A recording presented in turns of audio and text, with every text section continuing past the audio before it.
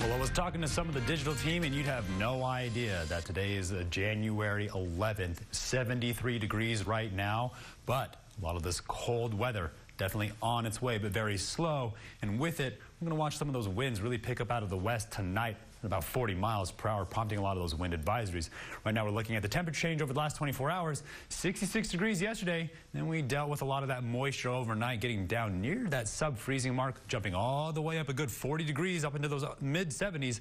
And then we're already beginning that cool off. Once that sun goes down, we're going to see those winds really pick up out of the west again. Good time to tie down everything. Got to take those necessary precautions because a lot of this cold weather definitely on its way as well. 72 here in San Angelo. Everybody else joining us in a combination of those 70s, and we're looking across the entire Concho Valley, seeing some warmer spots too across their junction. 76 again, 69 in Sterling City. That's a good 10 degree spread across the entire region, but those colder winds that are going to make their way in definitely going to cool things off very quickly as we get down towards some of those colder temperatures. That'll be the first indication of that cold plunge, and it's going to lock us in at least those 60s before the bigger drop makes its way here by Sunday. Right now, everywhere else is completely dried out, and we can see those humidity indices come up a little bit. But we're going to be holding on to a lot of those colder dew points. Again, Eden, Big Lake, down there in those single digits, those dew points, we're headed that direction still. And we're updating this model data all the time as we're going to look at those temperatures across the entire nation.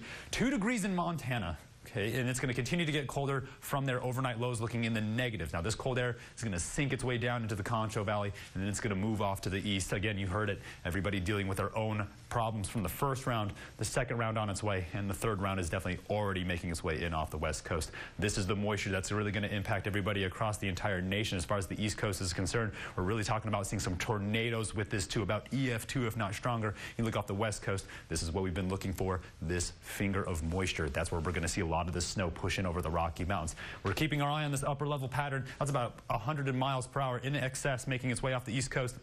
This is where we're watching this ridging off the west coast, pushing those winds more towards Canada, and it's going to pull that cold air down from it. Look how strong and northerly it keeps us. Now, we're going to stay that way for about 3 days before we start to see some of this ridging push in from the west. That's going to push us back up into those 60s. Now, severe weather outlook really targeting parts of East Texas and parts of New Mexico. This is where we're going to see a lot of that severe weather develop. Now, the setup is already on its way. Look at how much it's pummeling across New Mexico. Again, Nebraska in those crosshairs, seeing tons of snow, about 6 inches there in Reno, Nevada, and we're already seeing more on the way off the west coast. Now, we're going to see a lot of flooding as a result, but look right there. Thursday night, this is where we're going to see that small finger. It's just going to miss us by a little bit. And that's where those colder temperatures are going to come from. But the winds behind it, this is what we're talking about, prompting those wind advisories. By about early morning hour, we're going to see those winds really pick up out of the northwest. That's that cold plunge. Then it's going to start to finally calm down as we make our way towards Saturday, Sunday morning. But those calm winds are really going to usher in a lot more of those colder temperatures as we can see that cold plunge really getting here again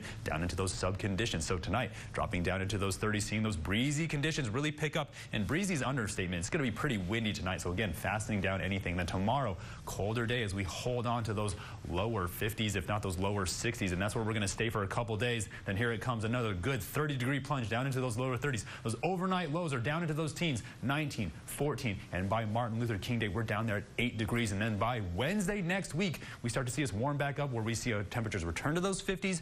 Those lows are down near those freezing points, and then we're up into the 60s. Stay tuned with more for the break. You're watching KSAN News at 5.